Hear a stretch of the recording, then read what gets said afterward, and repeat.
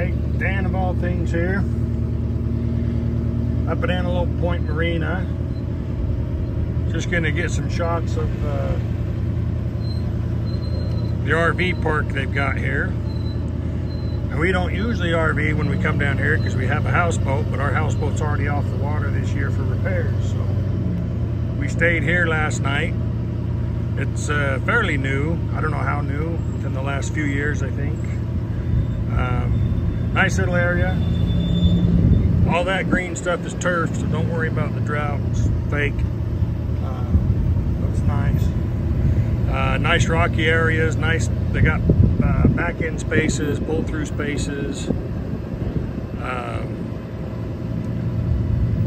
Nice little area. I didn't even know it was here. But we did stay here last night. Nice for it.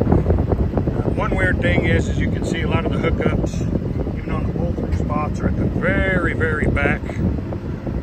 So we came in pulling a trailer. Made it a little awkward, but we just had to drop the trailer and then back the RV in first to get our hookups to reach. But other than that, super nice spots. Dan of all things, like and subscribe for more videos.